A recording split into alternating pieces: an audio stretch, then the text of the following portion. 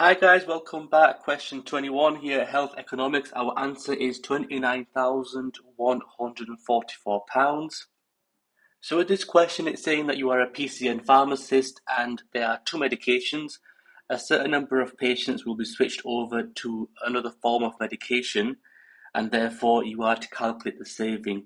So with this question, what's happened is you have the branded version of letrozole and you have 54 patients on that brand and it costs £90.92 per pack. The generic, however, is much cheaper. So the question is asking you to calculate the annual saving if 50% of the Femara patients are switched over to letrozole. And then you need to round the answer to the nearest pound as well. So step one, what do we know?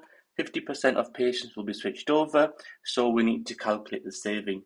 So if it's 50% of the Femara patients, then 54 times 50% is 27 patients. 27 patients need to be switched over. So if it's £90.92 for Femara and it's 97 pence for letrozole, then for one patient we are saving £89.95. For 12 months, and then we've got a times by 27 patients, we get £29,143.80. Rounded to the nearest pound, 29,140.